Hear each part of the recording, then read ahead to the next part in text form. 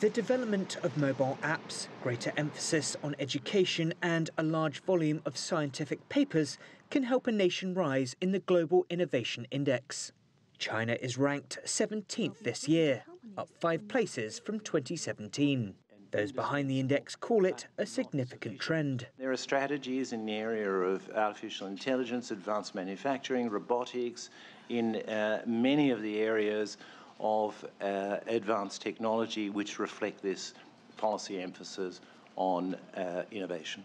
The Global Innovation Index has been published for the past 11 years. It's co-published by the World Intellectual Property Organization, Cornell University and INSEAD.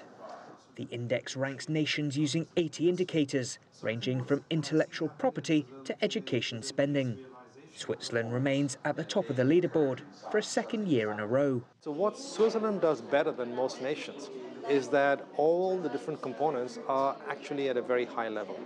So it's not necessarily the case that it is number one in one element that has projected it to the number one position. Despite being the world's largest economy, with major tech giants like Apple based in Silicon Valley, the US slipped 2 places to 6th this year.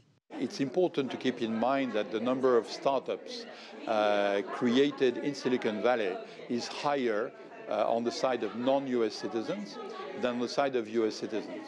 Washington has slapped tariffs on Beijing for the alleged theft of intellectual property. Speaking at the index unveiling at a hotel in Manhattan, Francis Gehry says China has risen as a producer of intellectual property.